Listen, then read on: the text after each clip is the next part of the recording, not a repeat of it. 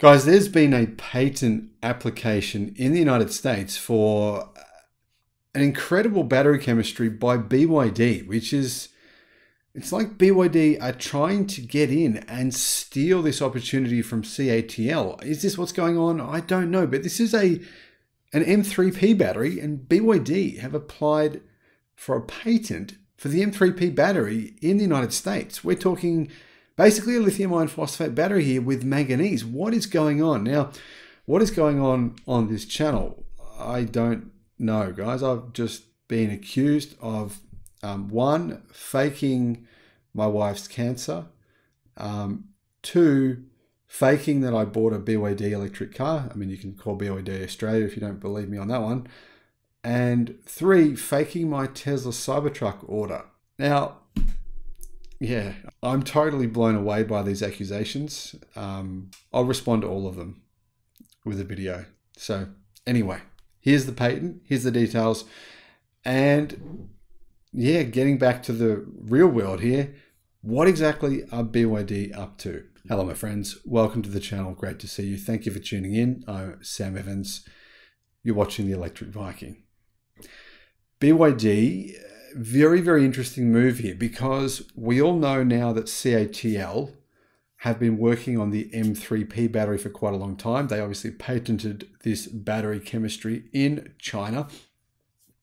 We also believe that Tesla will be using M3P battery packs in its EVs that are made at the Gigafactory in Shanghai. There's already some brands, I think Zeekr is already using an M3P battery. There's a couple of brands that are apparently going to start using the M3P batteries within the next few months, not just Tesla, there's others as well. One of them I don't remember, it's a unusually named Chinese car company, not one of the big mainstream ones. But anyhow, the M3P battery, it's a lithium iron phosphate battery. It's like a combination of a lithium iron phosphate with a lithium ternary battery. It has manganese in the battery. It's basically a hybrid battery pack that combines, the idea is to combine the best of both chemistries, the best of both worlds.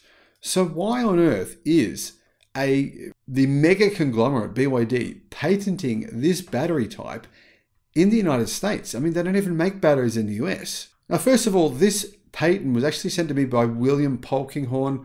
This was sent to me about 4 days ago. I didn't see the email until now, but here in the patent application, it says this.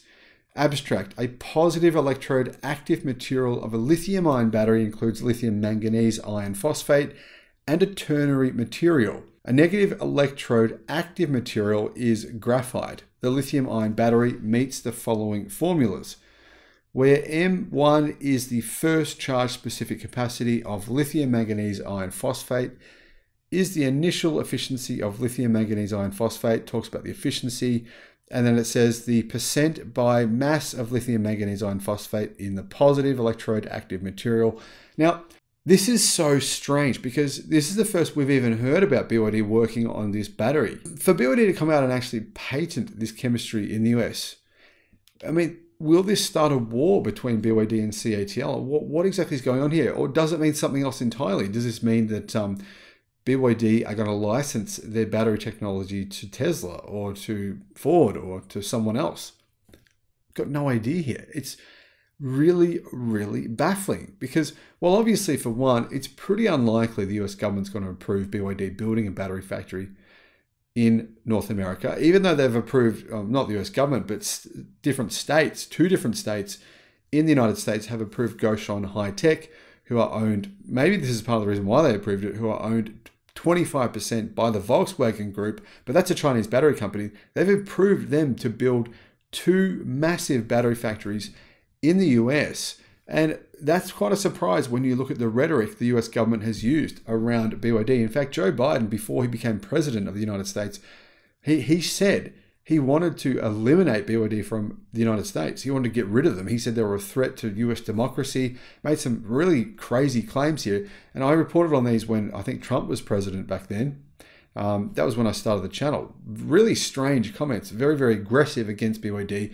BYDs obviously still do exist in North America. In the United States, they build trucks, buses, even sort of semi-agricultural machinery. But the main thing that they sell is buses and trucks of different sizes in the United States. In fact, they also, I believe, make school buses now, electric school buses as well. More of an assembly plant though. They don't really manufacture them from scratch. It's more of an assembly plant, but they do hire a lot of people in the United States. They've been there now, I think, for nearly 15 years, been there for quite a long time, but nothing. They've never done anything to do with battery manufacturing in the US, never made cars, never been approved to do either of those things. So what exactly is happening here? This is an M3P battery. The only company we know of in the world that is currently making those batteries is CATL.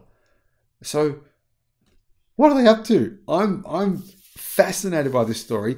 This is a very interesting reveal. Now, one, it reveals that BYD clearly have the technology and the capacity to make these types of batteries. Clearly it's in their product portfolio plan. They've basically gone and said, we like what CATL is doing, we'll do something similar.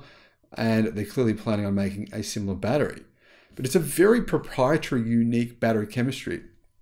It's not like LFP. I mean, LFP is an industry-wide, Chinese industry-wide battery type. M3P, there's only one company we've ever heard of actually coming up with this product and making it. And it's CATL. There's never been any rumors of any kind that I'm aware of that BYD has had anything to do with the M3P battery. So what's going on? If you know, let me know in the comments. Either way, this is really, really interesting. And about those other things I mentioned earlier in the video, I guess it's a bit of a downer to mention those things. And when I saw those accusations, I've got to admit I felt sick to my stomach. I felt angry. I think when you're in this situation and the mother of your children has very little chance to live, it's hard to hear people making these kinds of comments. So anyway, I'll respond to this stuff and maybe even do a live video. And if you want to, you can speak to her yourselves. Thanks for watching. Bye-bye.